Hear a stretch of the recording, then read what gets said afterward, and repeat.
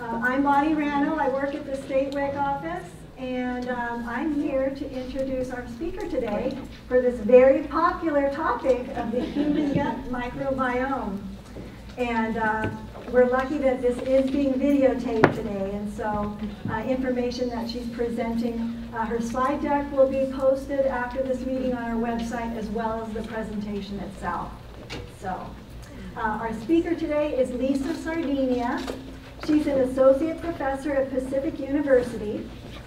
She received a Bachelor of Science degree in biology from Whitworth College, her PhD in microbiology from Montana State University, and a Doctor of Jurisprudence from the University of California, Hastings College of Law.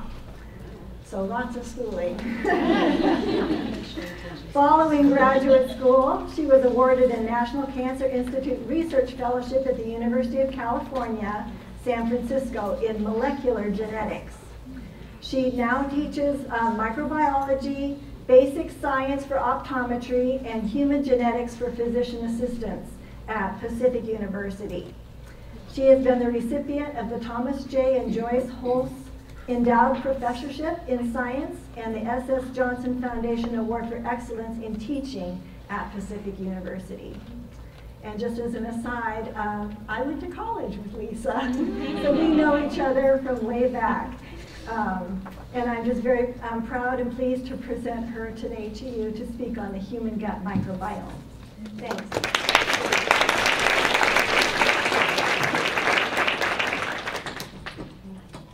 I will put this to you.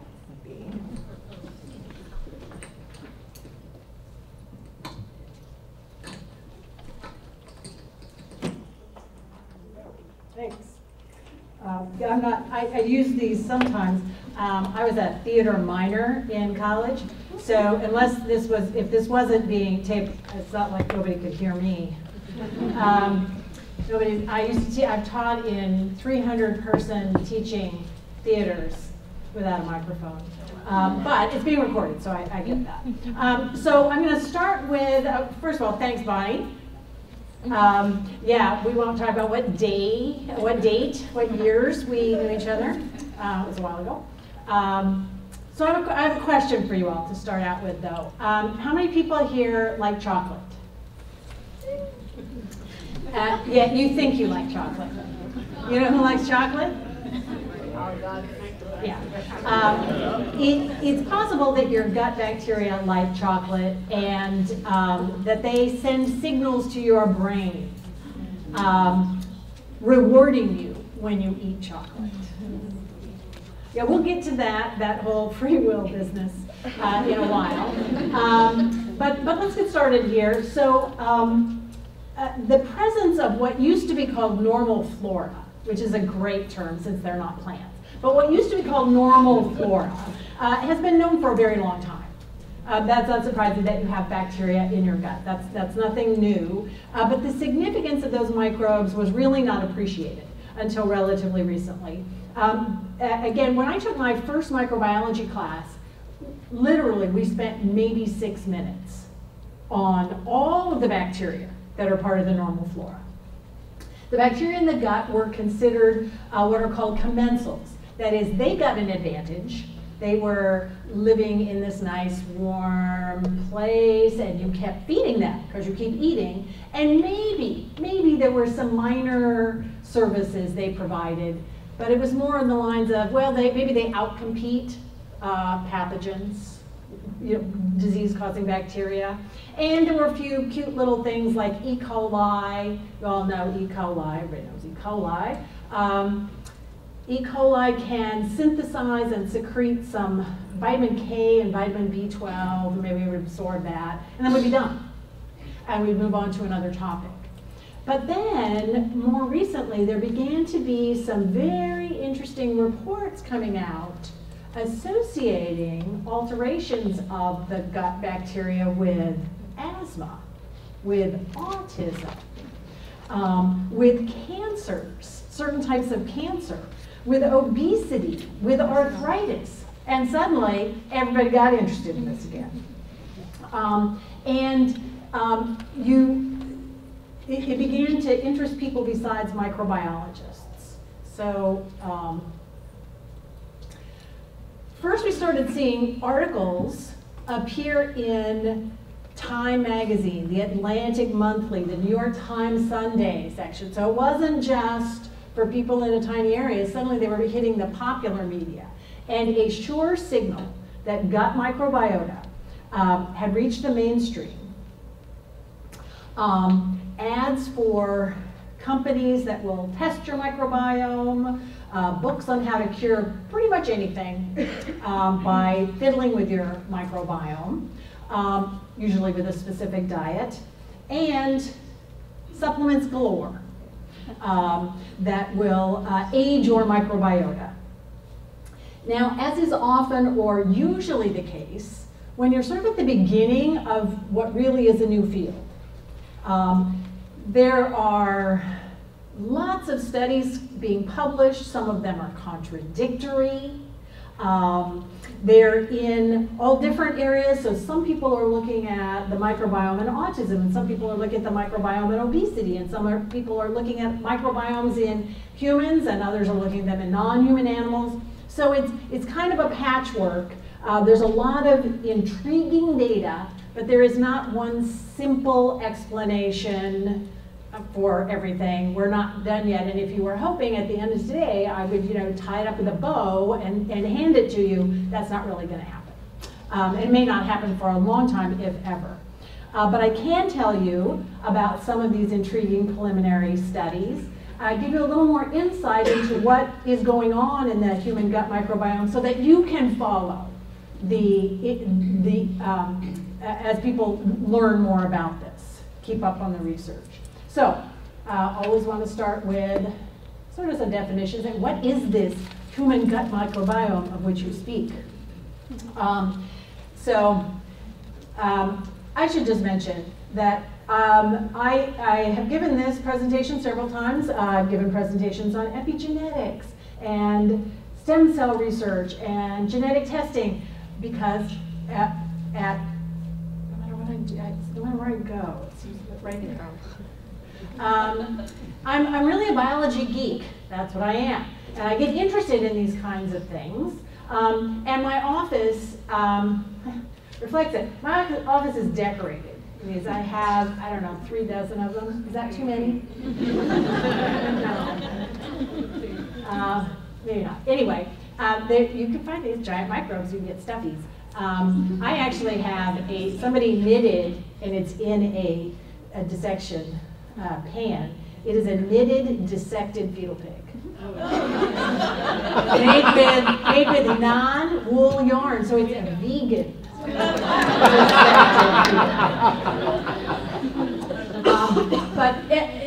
Just set the stage. In and on your body, you are outnumbered somewhere between 3 to 1 and 10 to 1 by bacteria, by microbes. You are more microbial. As a matter of fact, you walk around in sort of a little microbial aura. You're shedding them all the time. There's a little cloud around you of microbes. I'm a microbiologist, so that doesn't bother me. I think that's kind of cool. And in fact, you're probably outnumbered by about 1,000 to 1 if we look at the genes. About 1,000 to 1 microbial genes to one of your genes. Which again, I think is kind of cool. All right, so fun pictures to look at. These microbes represent at least 1,000 different species, maybe more because we haven't identified them all. But again, genetic analysis suggests there's an awful lot of them. And their genomes endow us with physiological capabilities that we would not have without them. Right? So it isn't that they're just around, they're good or they're bad. We have co-evolved to a point where we have physiological capabilities that we think are ours. No, they're actually the bacteria doing it for us. And there's some intriguing data that says there may have even been some transfer of bacterial genes to our genome in the past. But if we look at our genome, there's some genes on there that are awfully closely related to some bacterial ones, and we are not closely related to bacteria. except way in the past, 3.5 billion years ago. We're going to focus on the gut microbiota. The gut microbiota, that's the bacteria or microbes that live in your gut, weigh about 3 pounds total, which is about the same as your brain. Coincidence? That it is, yeah. So what do we mean by the gut microbiome or gut microbiota? First, it's important to realize that all the bacteria that are part of your microbiome are actually on you and not in you. And that is because at an anatomical level, you're a donut.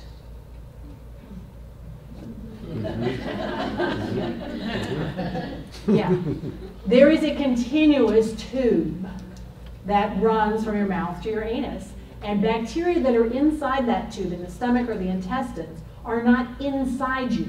They're on a surface. It's a surface that's hidden away, unlike your skin. But unless they cross the barrier there, they're not inside you. And we don't normally have bacteria inside us. They are covering pretty much every surface. But they are in some ways separate from us. They're really external to you. So where are they? The gut microbiome. It was thought for many years that bacteria did not live in the stomach. They might traverse the stomach after you ate something that had bacteria, and they would continue on through there, but they did not, there were no resident bacteria in the stomach. And then, of course, that was also at the time when it was thought that ulcers were caused by stress. And then, I don't know if you know the story of the folks, the researchers in Australia, who were trying to convince people that no, ulcers are an infectious disease caused by a bacterium called Helicobacter pylori. And in fact, one of these researchers was so frustrated that nobody would believe him that he took a big flask of Helicobacter pylori and drank it. Ew. And developed an ulcer, which he cured with antibiotics. So then though, now what happens? Oh my gosh, if we ever find bacteria in somebody's stomach, we should give them antibiotics so that they don't get an ulcer if they don't already have one. Well, continue, and it turns out, no, maybe there are some resident bacteria. And it gets even worse. There seems to be a correlation with having Helicobacter pylori living in your stomach and an increased risk of stomach cancer. But there's another correlation between having Helicobacter pylori in your stomach and having a reduced risk of esophageal cancer. I don't know what to do with that information. This is where we're at right now. That's kind of the deal. So it will work it out. I mean, people will get more data and we'll find out more about it. But there are very few bacteria that live in your stomach. More as we start going through the small intestine, but things get real when you get to the colon. Okay, that's where the concentrations of bacteria are very high. So I'm kind of a concrete thinker for somebody who studies things that are invisible or very small. But when I see numbers like in the colon there's 10 to the 11th or 10 to the 12th bacteria, and that's actually bacteria per cubic centimeter. I'm sorry, that kind of number, it doesn't make sense to me. It doesn't make sense to me in the budget, the national budget, and it doesn't make sense to me in bacteria. Because I don't know what that means. What is that really like in there? So, okay, here's how much of a geek I am. So I'm sitting there thinking, how do I understand this? What could I compare it to? So I went to that most authoritative of all sources, Wikipedia, and to look up what is the most crowded city on Earth. And according to Wikipedia, and it actually doesn't matter as long as I find a crowded city, it is Manila. Who knew? And they, in Manila, there's 111,000 residents per square mile, which if you figure out how big Manila is, which I went and looked, and you do the calculations, it comes out to 250 square feet per resident, which I thought actually sounded like a lot for a place that was really crowded, but there's still all the buildings and cars and everything there, so even if you spread out everybody sort of evenly, it's pretty crowded. Okay, so that's fine. How does that compare to the crowding inside the colon? Well, it has been measured 10 to the 11th to 10 to the 12th bacteria per cubic centimeter. Cubic centimeter is a little less than a quarter teaspoon. All right, so I did some math. And here's what I found. If you thought of each bacterium as a human being living in a city, it would be as though there was 1 square foot per resident, which is 250 times more crowded than the possibly most crowded city on Earth. Okay, so it's still quite good, but I get it. It's crowded in there. That's the bottom line. I know, a long way around to say that. But I think it's worthwhile to sort of think about that. Think about when you're in a really crowded situation. And imagine it being much more crowded than this. You'd all just stand up and be like this next to each other. Right? So that's actually, that crowding of those bacteria has led to a lot of natural selective pressures on what they do and how they interact with us. So this is going to look like it's a really a sidelight here in a minute, but it'll make sense. So we throw terms around: bacteria, microbes, germs, bugs. What are we actually talking about there? What do we mean when we say all these things? We are usually referring to things that are really small. On the first day of my microbiology class, you know, what do microbiologists study? Things that are really small. And that's about their only categorization. They're just really small organisms.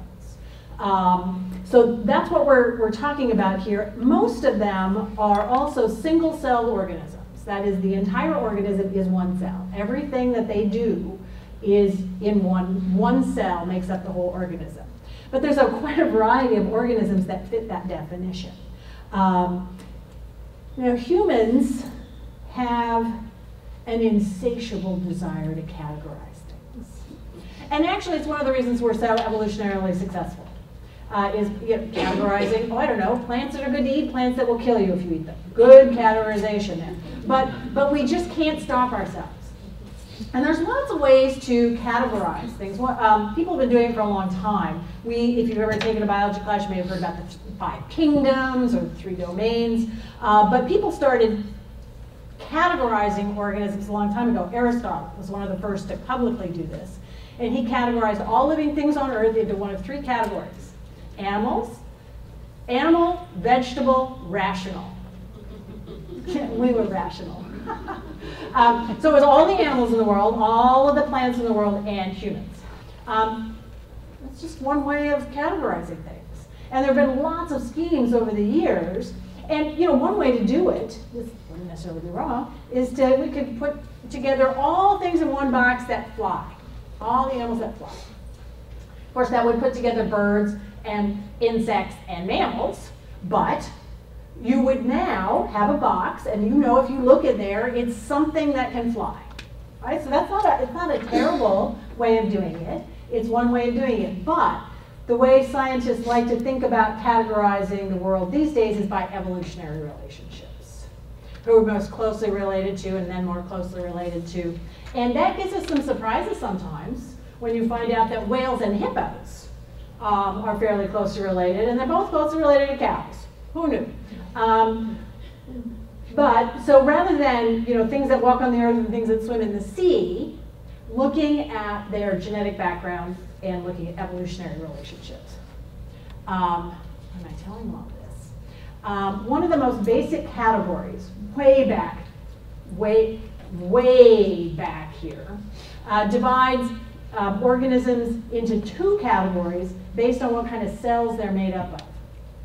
And this division divides prokaryotes and eukaryotes. If you've ever taken a science class, a biology class, you may have heard this, but the biggest thing is eukaryotes are the ones, these are the kinds of cells that make up you, and all animals, and all plants, and all fungi, yeast, mushrooms, all protists, all algae, all seaweed, all pond scum, all amoeba, pretty much everything you can think of, that you can think of. are eukaryotes. Bacteria, germs, are prokaryotes.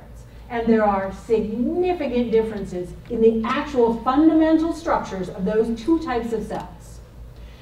And you might say, well, there's fundamental differences between animals and plants. Yep, when you get down to the cellular level, not as much. So it's also important to know that many microbes are also eukaryotes. So yeast, you can't really see the individual yeast cell without a microscope. Lots of the kind of nastier diseases, a lot of the parasites and amoebas are microbes, some algae and slime molds. And then bacteria like E. coli are prokaryotes. So here's just some pictures of some microbes. We've got some yeast and some mold and animal giardia, some algae, and that's like a non-cellular thing, a virus. But most of the human microbiome is, in fact, bacteria. This is, if you color them and you look at them underneath the microscope, the pink things are E. coli, and the purple things on here are staph. Like staph infections, you get staph all over your skin, actually. It's a normal part of your skin microbiome. We're going to come back to that staph thing in a minute. All right, so lots of words there, but where did you get your microbiome? You don't go to the microbiome store, generally, although these days you could almost do that a little bit more. So it has been assumed for a long time that before birth, a fetus does not have a microbiome, that they are sterile, they have no bacteria. Again, some very recent results suggest that that might not be perfectly true. Just some preliminary results. Nevertheless, what is known very well is that the gut microbiome of a human, it really is inoculated, gets started during the birth process. Okay, so that's where the initial gut microbiome is going to come from. It's going to be and I realize there's more ways to do this, but as the infant passes through the birth canal, will be exposed to the bacteria that are in the mother's vagina. But, of course, and so that's what happens. As the baby is traveling through that, being squished, there's the head particularly getting pretty squished, it's actually forcing bacteria into the nose and the mouth of the infant. There's some swallowing, and that is how the gut microbiome starts. That's the initial inoculum, is what happens there. So for infants that are born vaginally, if you look at the first bacteria right away that colonize the gut, they very much resemble human vaginal bacteria. That's what you find there. What happens if a baby is born through a cesarean section, though? What we find is that their gut bacteria, their initial inoculum, looks more like the skin bacteria of healthcare providers. Yeah, isn't that interesting? Yes. It might also reflect, depending on where they're born, the parents, but if you're looking sort of overall at this, that is what you will find, that they will reflect more of a microbiome of healthcare providers than their mother. So, is that a problem? Maybe, but let me just say that earlier this year, I think it was like February, I don't remember exactly, a paper was published in the journal Nature describing a proof of principle study designed to transfer vaginal bacteria to infants that are born through cesarean section. And there are people who have been doing this on their own for some time, but this was actually sort of standardizing materials, amounts of time, and then actually measuring the effects on the infants. So that if this is going to be used in a clinical setting, obviously this can't sort of be ad hoc. There needs to be a process. And what the results were is that the infants that were exposed, who were born by cesarean section, and then were exposed to their mother's vaginal bacteria, very quickly their gut microbiome resembled more, not entirely, but resembled more the microbiome of an infant that is born vaginally. This is an interesting, I think, little thing. The researcher who conducted the study has licensed the method, has actually patented it and licensed it to a biotech company in Boston to develop it. Although I will say, yeah, in a previous life for a while I was a biotech patent attorney. It has applied for a patent. Process patents are really hard to get, so I don't know what will happen, and could never, of course, prevent people from doing this themselves. So that's a very interesting idea that this could happen, but the bigger question is, so what? Does it really matter? Are there consequences? You might say, well, there obviously are. No. Are there consequences to starting out with different gut microbiota? Because if there aren't, then this is ridiculous. We don't care. It turns out that during the first year of a full-term infant's life, the gut microbiota doesn't matter their mode of birth.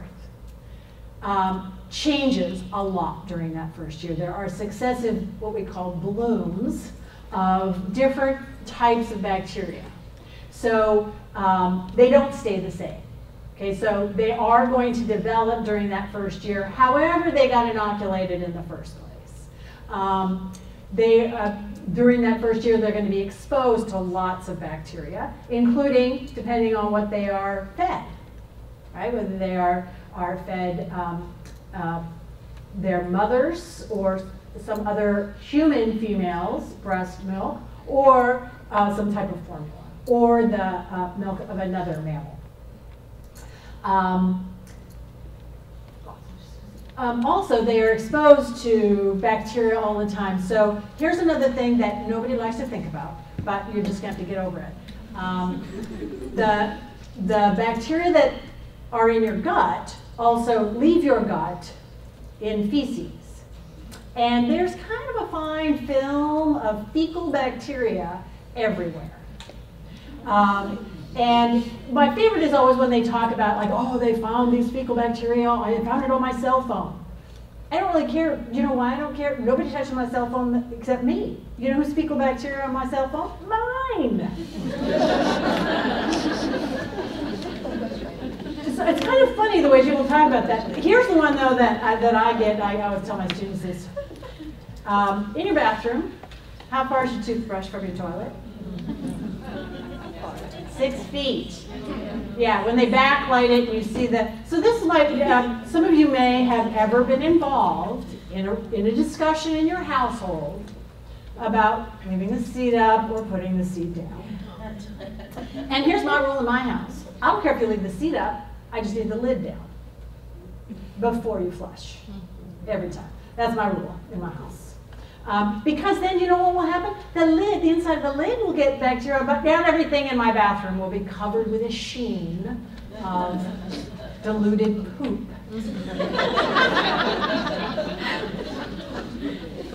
Go back to the story. During that first year, that infant is going to be exposed to gut bacteria from other members of the household. There's a weird little paper, which I love, that actually, I don't know how they get this money, but they did the study that shows that families with dogs are more likely to share gut microbiota than families without dogs. Because their hypothesis is that dogs lick one member of the family and then lick somebody else in the family. And members of the same family often don't lick each other. This stuff I get to read for my job. All right, so let's move on to a term infant's gut microbiome. I told you there's successive blooms over the first year. Is really the first 3 years is the development of the gut microbiome. And by the end of the third year, a full-term infant, by the end of their third year, their gut microbiome resembles an adult's. Doesn't mean it will never change. These are not static things, but it resembles the average gut microbiome of an adult. It's highly influenced by nutrition source. Breastfed infants have a gut microbiome that is dominated by bifidobacterium and lactobacillus. I'm going to talk about some of these terms.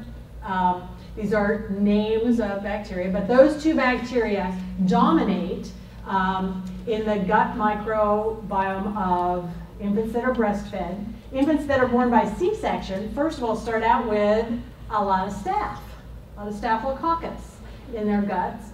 And if they are not fed breast milk, they still don't have a lot of bifido or lactobacillus. Again, is this a bad thing or a good thing? Right now, we're in the sort of the level of phenomenology. It just is. This is what we find. There is an interesting thing that seems somewhat counterintuitive. Breastfed infants have a lower diversity of gut microbiota. Infants that are fed formula have more different types of bacteria. And generally, we think diversity is a good thing. A lot of diversity, so there's a lot of resilience. So, but again, this is only for a short period of time, right? This is not throughout an organism's life. As a matter of fact, in an infant, bifidobacteria can constitute 90% of the gut microbiome. So it's a pretty, there's a lot of bacteria in these babies' guts. There are just not very many different kinds at that point. In an adult, if we looked at your gut microbiota, bifidobacteria would constitute maybe 3 to 6%. So there's an enormous change over these 3 years. So it's, so and again, these little circles just indicate the relative amounts of each of those types of bacteria, which actually, for a minute here, I think it's worthwhile to talk just briefly about what those names of those bacteria mean. Again, I told you that humans like to categorize things. And we like to categorize things in, if you've ever taken a biology class, you may have heard about domains and kingdoms and phyla and class and order and family. I always have to look. This was not my thing. Never has been my thing, classification. But the idea here is that all organisms who are really closely related, like all human beings or all camels, are in one species. So that you're genetically really closely related. And then the species that are closely related would get lumped together in a genus. And humans are so funny. We have a genus all to our own for no reason really scientifically. But then camels might have camels and dromedaries that would be in the same genus. And the next level is family.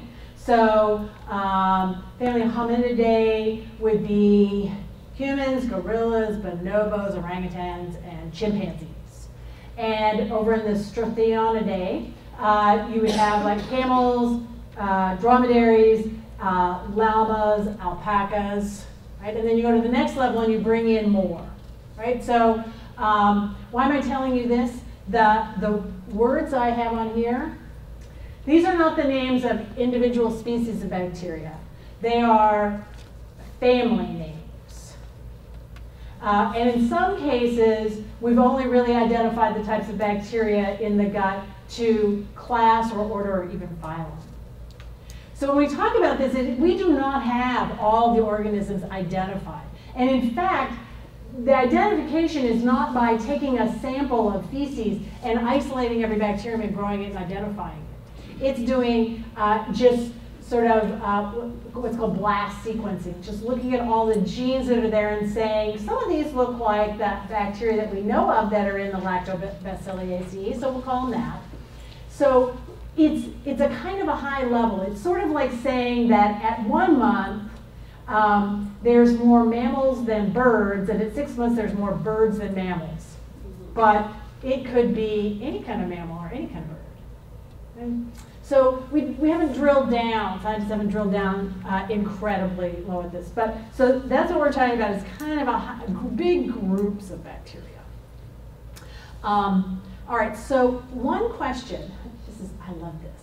One question that puzzled scientists for years was the idea that mammalian milk, human milk, but other mammals as well, contain a bunch of sugars that are completely indigestible by humans. And this is true for other mammals as well. And the reason this puzzled scientists so much is that mammalian milk is one of the only substances on Earth that is produced to be consumed. Like, what does that even mean? It means plants don't make potatoes for you to eat them. It means that cattle don't produce muscle so you can have a steak. But there is no other purpose for mammalian milk than to be consumed by another individual, right? That's actually one of those things I'm like, that's really weird. And one of my students said, what about honey? And I said, yeah, but honey is kind of just regurgitated nectar.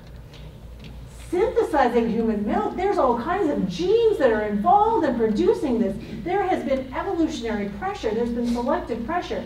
The stuff that's in mammalian milk is not randomly there. It takes energy for a mother to produce this, including sugars that her baby cannot digest. So, this is always fun too. Many, many years ago, when companies started producing formula at first, they knew these sugars were in milk, and they're like, but they can't digest them, so we won't put them in the formula, because clearly they're not needed, because humans can't digest them. So, who digests those sugars? Of course we know the answer, the gut microbiome. Because we have been evolving with our gut microbiome for so long that we actually produce food for them. That's some selective pressure right there, that we would be willing to feed 1,000 other species. Which brings us to probiotics and prebiotics. I told you the human gut microbiome is a big deal now, and boy, probiotics and prebiotics. Efforts to replicate the intestinal microbiota of breastfed infants in formula-fed infants has led to changes in formulations, and looking at what kinds of ingredients selectively can feed the types of gut microbiota that we think at this point are good to have. So that's going to change over time. Well, many probiotics are bacteria or yeast. They're living organisms. And I will tell you, I don't know, people say, should you eat probiotics? Yeah, sure. Okay. Not going to hurt you. Really not going to hurt you. But if you eat your little container of yogurt, is that really going to change the composition of that gut microbiome?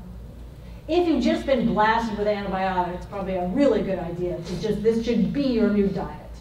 I should look at that and going, I think I'm good. Yogurt, cheese, bread, and wine.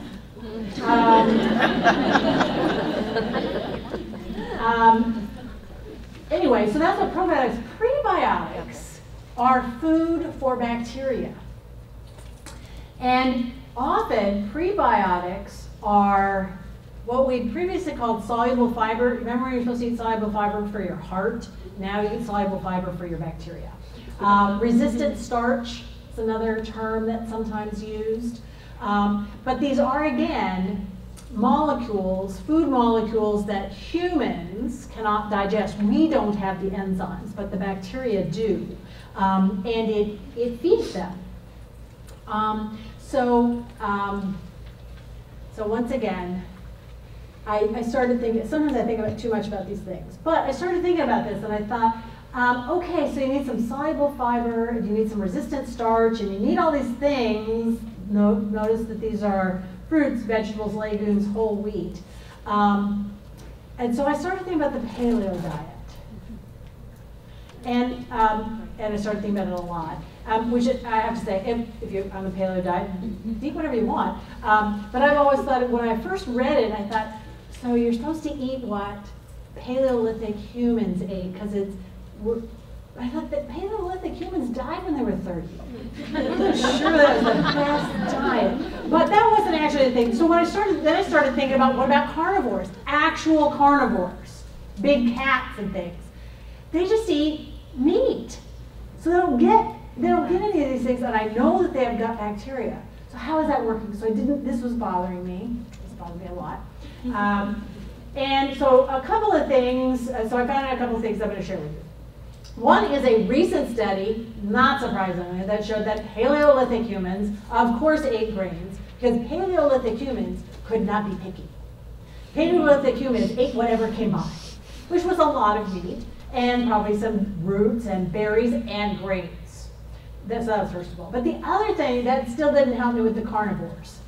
Then I thought about it, and if you think about when a carnivore, tiger or a lion or a house cat, eats a gazelle or a bird, you know what they eat? Three things. They do not eat, rarely do they eat a steak. They eat tendons, they eat cartilage, they eat hair, skin, and feathers. And so, here's the deal. If you want to do the paleo diet, it's fine. But you have to eat the whole chicken.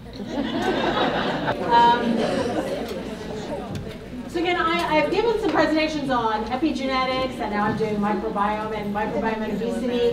And it is possible that all of this is me just trying to find the reason why it's not my fault. Can your gut microbiota make you fat? Well, let's see. So much actually of what we know about this so far, what we've learned comes from association studies, which are good starting points, but also from experiments using non-human animals, primarily rodents, in particular something called germ-free mice. So germ-free mice are exactly that. They are not germ-free as in they don't have pathogenic disease-causing bacteria. They have no microbiome. Not a gut one, not a skin one, nothing. They are born through cesarean section. They are fed sterile food, sterile water, and they are kept in a sterile environment. And here's the not surprise. They're not very healthy at all. But they have no gut microbiota. But one thing that can be done with these mice is that they can be given a gut microbiota that's completely defined. You give them gut microbiota from another mouse. You can figure out the bacteria you want to give them, and give them a fecal transplant, which we now do with humans. So they can be given a gut microbiome. So they can get wild type. They can get specific ones. They can be fed different diets, combining with different bacteria. So you can do all kinds of experiments that you cannot do in humans. And it turns out that it is very clear from these studies that the gut microbiota do help regulate energy balance. Okay? Do they make you fat? I don't know, but they do help regulate energy balance. Germ-free rodents have to eat more to maintain the same weight. And we'll see why in a second, but that's just a fact. That if you have zero gut microbiota, probably are not absorbing some things, and you have to eat more if you're a mouse, and probably any other organism. That's if you have none, though, which is not going to be the case for any humans. Nevertheless, there you go. They need to eat a third more calories than normal rodents to maintain their body weight. All right, so that's an interesting thing. What that tells us, though, is that gut microbiota are clearly going to be involved in energy balance, right? In converting calories in food to calories inside your body. But of course, it's complicated. And here's an interesting thing, very interesting. So let's say we have some germ-free mice who have to eat a lot, have to eat a third more calories, and they get a fecal transplant. They get the gut microbiota of sort of a normal weight mouse. They have to eat a little bit less to maintain their body weight, but they normally will. They'll just eat less. If, however, they are given the gut microbiota of an obese mouse, and there are some mice that are actually genetically obese, even if they don't eat more, they will become obese. But if they are given the gut microbiota of very lean mice, they now have gut microbiota, and even if they ate the same amount before, they will lose weight. I know. So you start thinking, do I want a fecal transplant?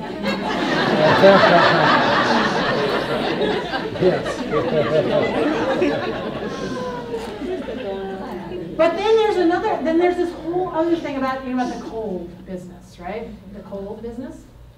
So turns out that, and this first part of it is not surprising. We'll go through, it's a busy slide. We'll go through some of it in a second. So you expend more energy when you are cold than when you are warm, right? Because we're warm-blooded animals. To maintain that body temperature, you have to expend more energy. So that's not surprising. But what does that mean? Well, there are actually some people who have, it's hard to do some of these experiments, but you can look at association studies about calories consumed by people who live in different parts of the world, cold or warm. But that also is and how much they weigh. That's a little bit tricky because if you live in a cold part of the world, it's not like you just hang out outside in shorts, right? So it means being cold, not merely existing in a place that is cold. And there are some people who have taken this to sort of extremes. There's this one guy who he is such a believer that humans should live colder than we do. And so he has trained himself to sleep in a room where it is 55 degrees, which I actually like, with a big comforter, with no covers, in shorts and a t-shirt. He's a runner, and when it's really cold, he covers his ears and his feet, and he's legal. And close, but other than that, it is 32 degrees, he's out there running. And he's pretty lean. This is an N of 1, so I don't know what we do with that. But there was actually an experiment that they did with some people, and they had two groups of people control their diet and had some of them sleep at 70 degrees. And the other group slept at 62. And the people who slept at 62 degrees on average lost some weight, and people at 72. So what does that mean? Don't know.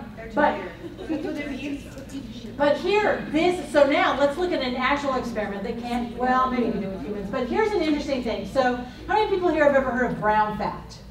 Heard of brown fat? Okay, so mammalian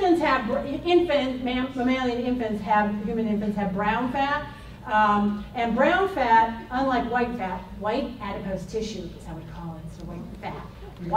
White adipose tissue is storage, right? That's just where you store it. And brown adipose tissue is not storage. You burn the fat, not for energy, for heat. And babies have it because babies can't shiver, so they do non-shivering thermogenesis. And bears have it to wake up in the spring after they've been asleep. And so some people said, well, what if you could have more brown fat? You could stay warmer and you could eat more because it would burn up calories. So how do we do that? Well, let's see what happens. So what they did is they had two sets of mice. Mice that, when it says warm, they just lived in cages like this, like room temperature. And then they had mice that worked slowly, adapted to a cooler temperature. So they were cold adapted mice. So first of all, they looked and they found that the cold adapted mice that lived all their lives, they don't have little comforters at night, all their lives at colder temperatures had more brown type fat, not really brown fat, it's beige. But it just means that they have more of this one particular protein in their white adipose tissue that allows them to burn fat for heat instead of for other types of energy. But they also had, when they analyzed their gut microbiota, they were different. Oh, there was some more stuff here. So the mice that lived in colder temperatures ate more and weighed less. Okay, so they could eat more and maintain a lower body weight. They also, their blood sugar levels dropped and their insulin sensitivity went up. Yeah, that was interesting. And when they looked at their gut microbes, the gut microbiota of the warm adapted mice and the cold adapted mice, there were differences in the ratios of different gut microbiota. But here's another thing. They actually, the cold adapted mice, if you measured the length of their gut, it was longer. Yeah, that's weird. But perhaps because they're cold, they need more energy, so perhaps they grew more gut so they could absorb more of the nutrients that they consumed. But that's all fine. That's phenomenology. Here's the good stuff. Here's the interesting stuff. So let's take some of the bacteria from the cold adapted mice guts and put it in the guts of the warm adapted mice. We're not going to put them in the cold. They get to stay warm. They just get some of those gut bacteria. Well, so we're not worried about the beige and white fat now, just the gut bacteria. Well, these warm adapted mice who got cold adapted gut bacteria lost weight, blood sugar levels went down, insulin sensitivity went up. And remember, they're still in the warm. They're still warm. The only difference is they got new bacteria. They grew longer guts. The bacteria turned on genes in the mice to make them grow more gut. Which is borderline creepy, but interesting. So again, this is just sort of, what does all this mean? It all means that there is a very close relationship between our gut microbiota and us, and it is involved in how much nutrients are absorbed. It's involved in blood sugar levels. It's involved in insulin sensitivity. And we'll learn more about this. I don't know right now that you should get a fecal transplant because we don't know enough about it. But that's, again, I told you it's preliminary. That's where we're at.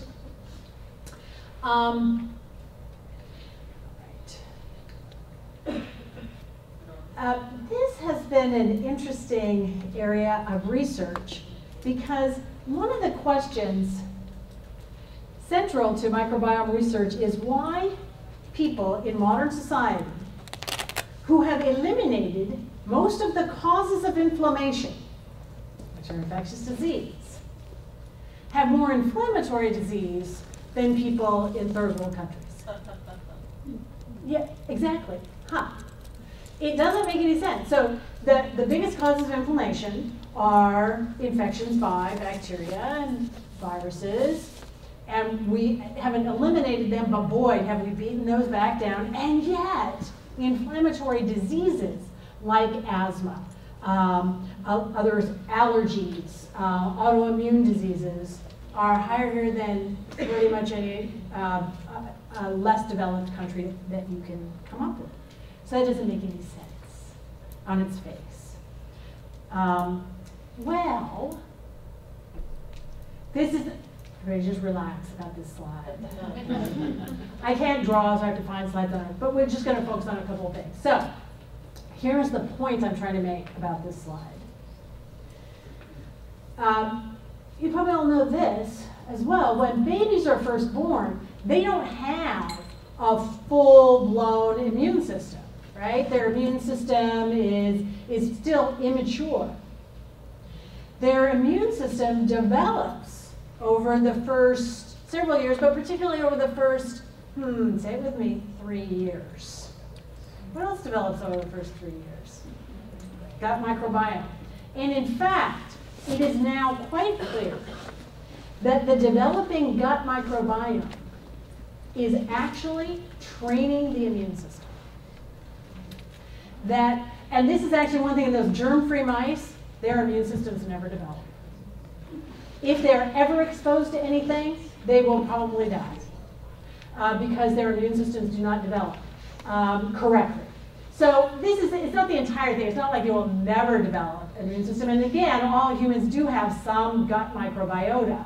But how they train it is interesting. And here is a very interesting thing. There's one particular type of immune cell called a T regulatory cell. And these regulatory cells are sort of involved in regulating the immune response. So when you get an infection, the T regulatory cells say, yep, let's ramp it up. There's a bacterium in our lungs and we got to get rid of it. But at some point, the T regulatory cells say, enough is enough. We got rid of it. Let's damp this down, this inflammatory response. I'm not going to talk about inflammation, but the inflammatory response is one of the best evidence that this is not intelligent design. It is, I could say, it's scorched earth policy. There's a huge amount of collateral damage. You know this, if you ever cut yourself or you stab, you get a wound, and it gets all red and sore and swollen. Is that necessary? Could you design something better? Possibly, but this is how it works. And it's, good enough. And it does get rid of the bad stuff, but it's not fabulous. And if it keeps going, that's terrible. So you have these T regulatory cells that damp down that inflammatory response once the threat is over. And it turns out that in individuals who don't have the typical infant gut microbiome, and by that I mean vaginal birth and breastfed, because if we think about the evolutionary history of humans, the last 100 years is that much. So for most of the evolutionary history of humans and their predecessors, living humans were born vaginally and were fed breast milk. Right? Which means a lot of babies died that now get to live, but that was the deal. And those types of bacteria, the ones that are found in the guts of babies who are born vaginally and drink breast milk, get a lot of Treg cells. And those that don't. Does that mean that, and again, you have to be careful of this, does that mean that babies that are born vaginally and have breast milk will never have asthma, allergies? No. Does it mean that every child that's born by C-section and has formula will? No. But there's certainly a difference if we look at, it's a correlation. And it's one of those things where you talk about this and people say, well, I know somebody. It's like, I know somebody too. I'm talking about population statistics here. Alterations, again, to an infant's gut microbiota, they're different from sort of the standard historical one, can lead to lower levels of Treg cells, which could lead to a susceptibility to more inflammatory type diseases. Did I put enough possibles, maybes in there? But we're not done just after 3 years old. It is possible to screw up your microbiome later, right? I mean, we do all kinds of interesting things now that ancient humans did not do. Antibiotics is one, but diet, peeps. But all kinds of things. And infections could damage the intestinal lining. So a normal lining of your intestines has cells. They're hooked together by these little tight junctions, so stuff can't leak between, and they're covered with mucus. That's a healthy lining. But if it's damaged, it is possible now for the bacteria that were living fine, remember they're still outside your body when they're in your gut, but they could get across a damaged lining. And that happens all the time. And immune cells there just mop them up and everything is fine. But what if that happens a lot? You get leaky gut. And now you have bacteria, parasites, and it says here harmful. They might not even be harmful. They might be bacteria that are perfectly fine as long as they stay in your gut. But now they end up in the respiratory system or your joints. And the immune cells that are there go, whoa, this is so not right. We're not supposed to have these here. And they attack them. And as they attack them, again, I said inflammation has a lot of collateral damage. When there's inflammation in a joint, it doesn't just get rid of the bacteria, it causes damage there. And so, the more you have a leaky gut, again, one little nick here and there, it's like in your skin. Every time you get a cut in your skin, you don't get a full-blown internal staph infection, right? Same thing here. But over time, you could damage it or set up a situation where the gut really is leaky. And that could lead to an inflammatory response far away from the gut. You think, what does the asthma have to do with the gut? It doesn't exactly, unless bacteria from the gut get through your bloodstream to the respiratory system. So, asthma, inflammatory bowel disease, celiac disease, lupus, some cases of those could be influenced by this. They all have genetic components as well, but certainly they could be influenced by this. And maybe they are more common now because in overdeveloped countries, we all just have these hyperreactive immune systems because we didn't treat our gut bacteria well, particularly when we were young. And it turns out that sometimes, even though you can screw it up later, that 3-year window at the beginning, it's sometimes even smaller. There are certain times in there that seem to be key where messing with the gut microbiota just triples, quadruples, tenfold increases in asthma, for example. So that first 3 years is, I'm telling you all, the first 3 years are key.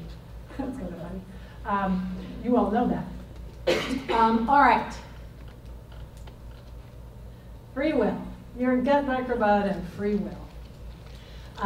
This is a fun one. And again, this started out with actually people looking at individuals with autism. Because it turns out that there is a very high rate of intestinal difficulties with people who have been diagnosed with autism. Not a perfect correlation, but there's a lot of correlation. So that's a correlation. Correlation is not necessarily causation, but it gives you some place to go look. It's like, I wonder what's going on here. So let's look at the gut-brain axis, not the axis of evil, the gut-brain axis. Turns out that one of the cranial nerves, there are, I think, 12 cranial nerves, and this is one of those I had to memorize one time, and I did one of those mnemonics. And so this is in college. I can remember the mnemonic. No idea what the cranial nerves are, except the one I'm going to talk about, the vagus nerve. So the vagal nerve that goes from your brain down and ends in a number of places, but in your gut. And the vagus nerve does a lot of different things. It's the one that makes you, some people faint when they see something gross, right? The vagal-basal response. It's just like, oh, I can't look at that, and over you go. But it also, again, it interacts with cells in the gut. And there's bacteria in the gut. Here's an interesting thing about some of the bacteria in the gut. Remember, these are single-celled organisms. They do not have a nervous system. They're just one cell. However, many of your gut bacteria have genes that allow them to produce neurotransmitters. But they don't have receptors for neurotransmitters. They do not communicate with one another through neurotransmitters. They communicate with you through neurotransmitters. And they produce a lot of them, actually. They include GABA, it says GBA there, gamma-aminobutyric acid. This is a major inhibitory neurotransmitter in the central nervous system. It's the anti-anxiety neurotransmitter. As a matter of fact, the same receptor for GABA, the receptor for GABA is the same receptor for Valium. And bacteria in your gut produce it, sometimes, if you fed them chocolate.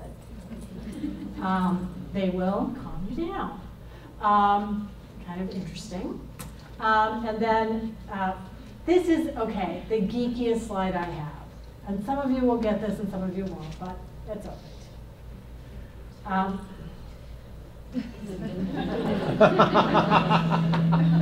Don't go over there. Don't go there. Okay. So these are two other neurotransmitters. And when you say you like things or things make you happy, it means that those things cause the release of serotonin and dopamine. And they hit you in your reward centers. Who else makes serotonin and dopamine? You know the answer now. Are bacteria in your gut. So when you eat the correct foods, the nutrients for gut bacteria, they reward you by producing GABA, serotonin, and dopamine. And they break down components in the chocolate, polyphenols, into smaller molecules that can be absorbed into your bloodstream, where they reduce inflammation in your blood vessels. So we talk about good dark chocolate is good. If you were a germ-free mouse and you ate dark chocolate, it would not be good for you.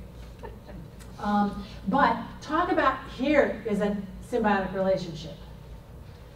If you eat chocolate, bacteria will reward you with neurotransmitters, and they will use some of the compounds in the chocolate for food for themselves, but they will convert other compounds in the chocolate into food for you.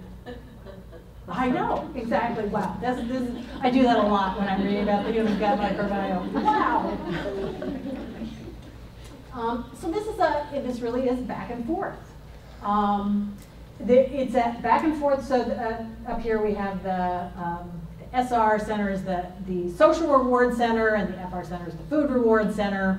But there's that back and forth here that definitely has an effect. And if you look at, again, these are all correlations right now in humans, what's happening in individuals with autism, you see that in addition to the behaviors, the things that we use to diagnose somebody on the spectrum, there are also a number of physical characteristics. And it turns out that, again, there have been studies in rodents. It turns out that there is an inducible model of autism in mice. I know. And how do you measure that? Well, you can actually measure social behaviors in mice very well. And by feeding pregnant mice a particular compound, it will alter the brains of their infants, mice, and they will have difficulty dealing with other mice. It turns out that's actually what happens. And they have a different gut microbiota composition. So very intriguing results here, and it also makes you wonder about people who have said, my child's behaviors are different when I feed them different diets. There's probably something to that for some of them. One of those people who thinks that perhaps you should not rely entirely on a book written by an actress to decide what to feed your child, but you can if you want. Nevertheless, the idea that diet could relieve or exacerbate symptoms in somebody in autism is, that's pretty obvious. The question is what exactly those nutrients should be, I think, at this point. And so that's what people are studying right now. So what does the, what is the future? I know. I think they're so cute. You can even get not just bacteria. You can get other cells. I have a white blood cell, and I have platelets, and I have a neuron. I have an egg cell and a sperm cell. I have tardigrades. I have little water bears and mites. She is, yeah, she's really weird. All right, so some things that are happening right now. You may have heard of one of the worst things that can happen to humans. Clostridium difficile infection. And again, C. diff is actually a normal inhabitant of the gut. It's supposed to stay at its correct percentage. And when you get overgrowth of that, you can get a completely untreatable serious diarrhea. Now, some people can be treated for it, but what do you do when it's just completely untreatable? Fecal transplants. which sound gross, but again, if you've had diarrhea for 2 years, you'd be open to a lot of options. But here's the interesting thing too, because there have been a few studies that have come out saying it can help this or this or this. So there are only a few doctors who are doing this right now, but there was an interview with one guy in the Bay Area who does this, and he says he gets calls all the time from people who wanted to like cure their acne.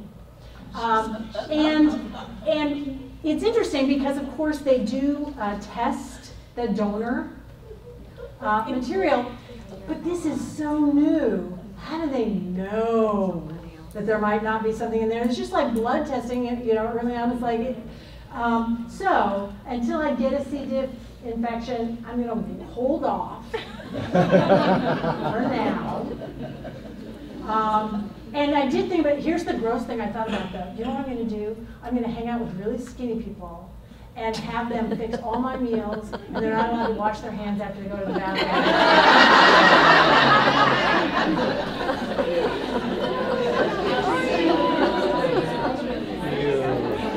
Yeah, okay, so this is an interesting thing because here's breaking news, too late for me to even put it in there.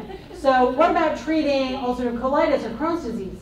I love these, there was a report that just came out, and I love looking at what the media says and what the scientists had said.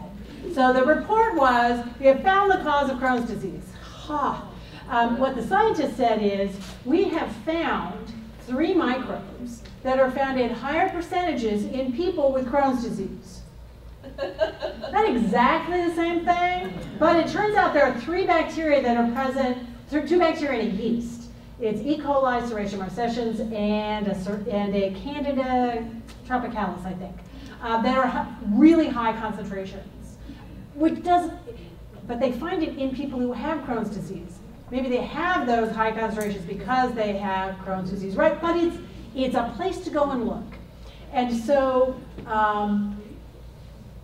if in fact a significant part of the development of something like Crohn's disease is the contents of the microbiota and not just genetics. We know there's also a genetic component, clearly, there just is.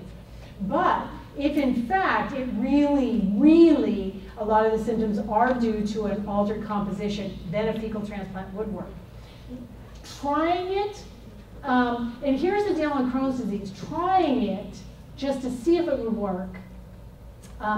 People with ulcerative colitis and Crohn's disease, sometimes, a colonoscopy can set them off. So doing the procedure could be a problem. Although there are now some ways to package it in a capsule and swallow it. I know you're like, how? Gotta get over this. And so I'm sure people are absolutely looking into this, but it's not quite at the point where it's, and I don't know that there aren't people doing it because fecal transplants are now approved, and you know how doctors can do stuff off label, right? So, but you have to be a little bit cautious because you certainly don't want to make things worse. Right? All right, and there's something called the Human Gut Microbiome Project, and they would like some help from everybody. I have their website on here later. But Michael Pollan, who is my hero, if you don't know who he is, he should become your hero immediately. Anyway, he decided to have his gut microbiota analyzed, and he brought in his buddy, Jeff Leach. Maybe it's him. And they decided to go and have their gut microbiota analyzed, again, at that level of sort of family. And part of it was because Michael Pollan follows not a particular diet, he follows the best diet in the whole world. That is, nothing is forbidden. You should eat food, not peeps, which are edible food-like substances. Eat food, not too much, mostly plants. That's it. Jeff Leach is apparently a devout carnivore. Okay, so they did this, and they will actually, if you have this done, they will compare your sample, sort of the relationship of Firmicutes bacteria to it, and this is now at like the class level, not even family. Average, similar diet, same gender, compared to people with similar age, similar BMI. Here's Michael Pollan over here, And so they compared it, and they were, and then most abundant microbes, your most enriched microbes, and they were quite different, which leads to an interesting point. What is the perfect gut microbiome? It turns out that it depends on where you live in the world, what your diet is, and so this is kind of an interesting thing. It's very clear that certain gut microbes are not terrific to have high concentrations in your gut. They're really highly correlated with not great stuff happening. But it's not a rigid thing that you have to have. And our gut microbiota are fairly resilient, which of course there would have been selective pressure for that. Imagine if all during human history, every time you ate something not so good, you died. Well, and that kind of gut microbiota wouldn't be on Earth anymore. But so you can eat a pea. Why would you eat one? Or a Twinkie, and it would be okay. It's just if that's your main diet, it might be an issue. But in fact, who has the healthiest gut microbiota? I don't know. I don't know.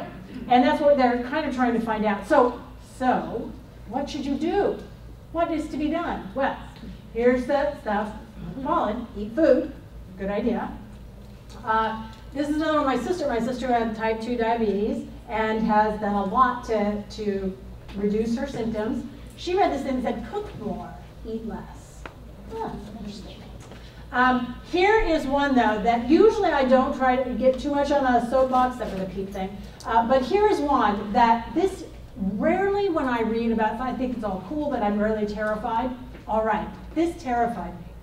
All right, so I told you that a healthy gut has mucus lining it. Well, there are the mucus bacteria, and there are the middle of the intestines bacteria. They do not mix. And the mucus bacteria live in the mucus right up next to your cells. And only certain bacteria get to do that.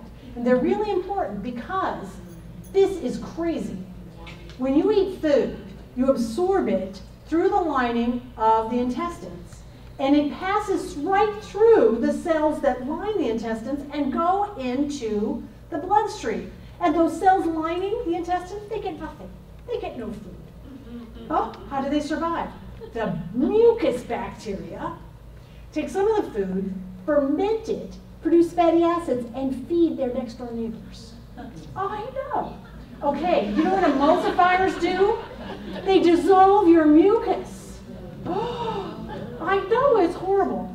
So what is the deal here? Because humans have been eating emulsifiers for a long time. Lecithin is found in egg yolks, but we ate not much of it. Now, so you know you've been looking at when you buy something, you look at the nutrients on there, and you've been everybody's been looking at the saturated fats and the simple sugars.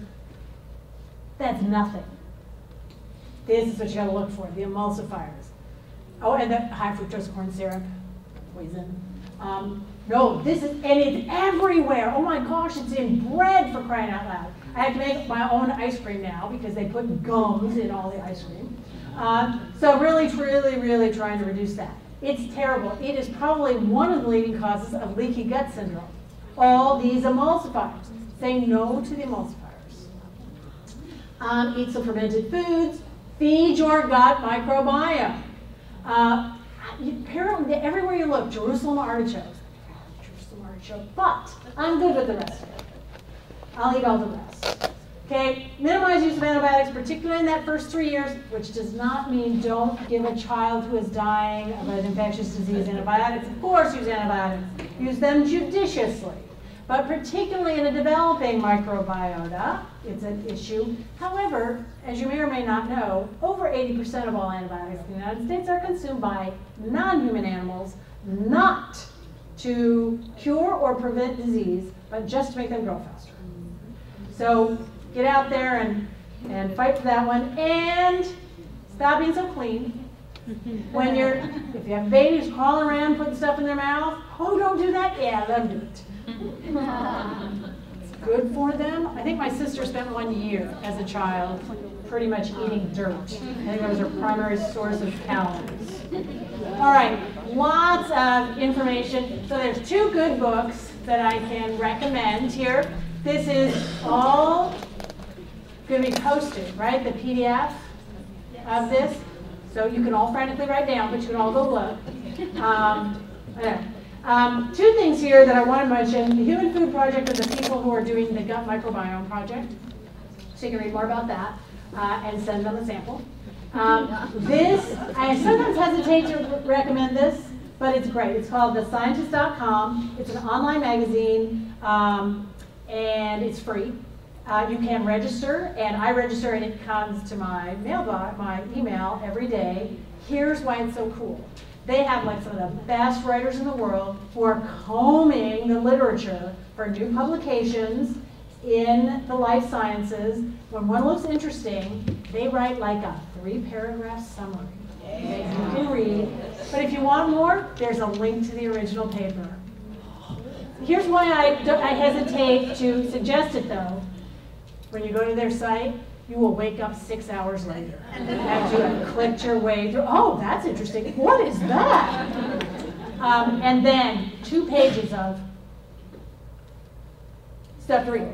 I know, don't try. But there's all sorts of good stuff here, depending on what you're interested in, from some of my favorite writers like Carl Zimmer and, of course, Michael Pollan.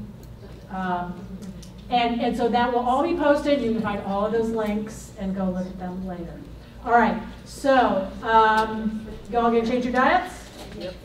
All right, thank you very much.